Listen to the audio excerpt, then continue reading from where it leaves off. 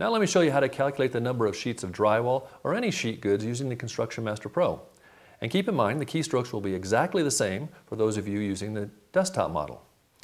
This calculation is based on the square footage of coverage needed. You can either multiply to get the square footage. For example, if you had a room 21 feet long and it had 9-foot 6-inch walls, get the surface area, and I hit convert, and over the height key it says drywall. So the first press tells me for a 4x8 sheet, we need 6.23 sheets, so call that 7 sheets. Second press gives me 4x9 sheets, that'd be 5.5, so you'd probably round up to 6 sheets. And you got 4x12 sheets, you just need a little bit over 4. And this is the gross surface area. There's 199 square foot that we calculated.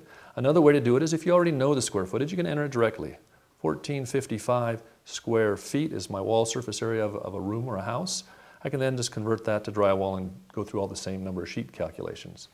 Now let me show you one other way to do it using the length, width, and height functions where you can calculate the surface area and sheetrock needed for 4 walls of a room and the ceiling all in one pass.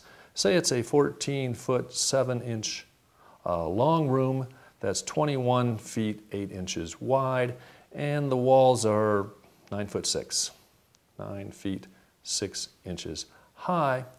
Second press here of height gives me volume, which in this case is irrelevant.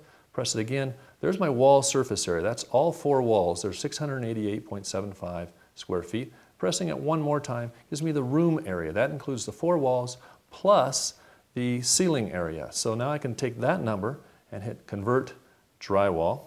And for 4x8 sheets, I'm going to need 31.3, that'd be 32, 28 sheets of 4x9, and about 21 sheets of 4x12.